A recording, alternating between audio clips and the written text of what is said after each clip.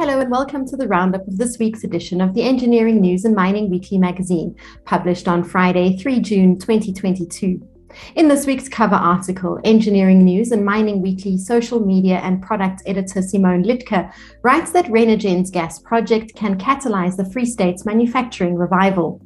Emerging integrated energy producer Renergen is confident that its Virginia gas project in the Free State will become a catalyst for more than just gas in South Africa, with its CEO expressing optimism about the project's positive impact on the province as it develops into a manufacturing hub.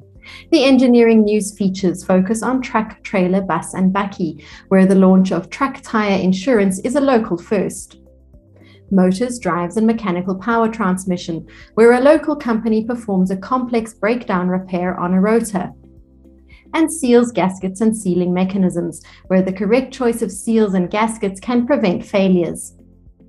The Mining Weekly features focus on materials, bulk handling and logistics, where a new materials handling system benefits mining operations. And furnaces, kilns, ovens and dryers, where a copper furnace component supply is in the final stages. This week's business leader is Oukamp van der Schyff, Commercial and Financial Manager for the Europe, Middle East and Africa region at CISPRO. And as this week's cartoon shows, the city of Johannesburg's executive mayor has become something of a bright spark despite the ongoing load-shedding gloom. She's outlined a new vision for city power and has indicated that the city will seek to partner with independent power producers on a 26 billion rand investment strategy.